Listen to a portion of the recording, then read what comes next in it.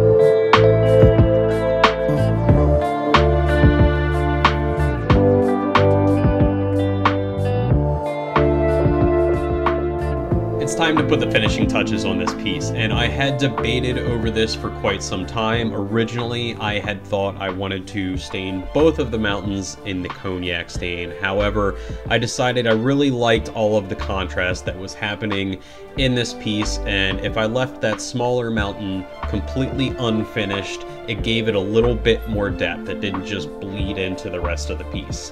The other reason for that is the mountains kind of represent me and my wife. I am typically a darker person, and she usually is a much brighter, more optimistic person. So I wanted to kind of represent the two of us in this piece, and I felt this was kind of the best way to do that.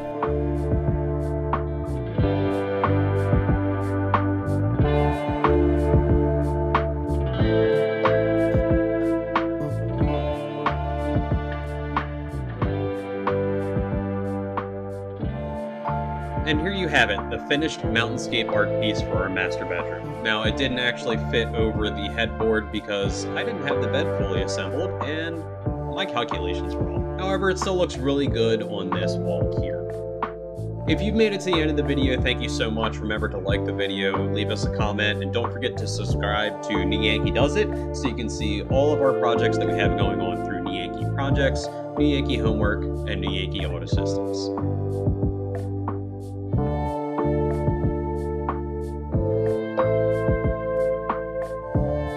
See you on the next one.